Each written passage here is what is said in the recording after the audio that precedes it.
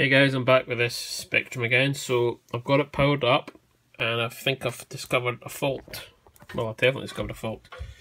So if I put the probe on any of the lower 8 RAM, for example here, it's a 5V rail, it's reading 4 point, close enough.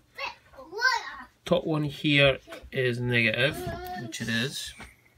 However, this side, that one there, should be 12 volts. It's not. And the top one should be minus 12 volts, which it's basically nothing.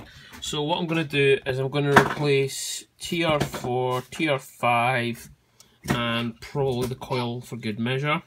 And we'll see how that goes. So I'll order some parts and we'll see you in a few days. Bye bye.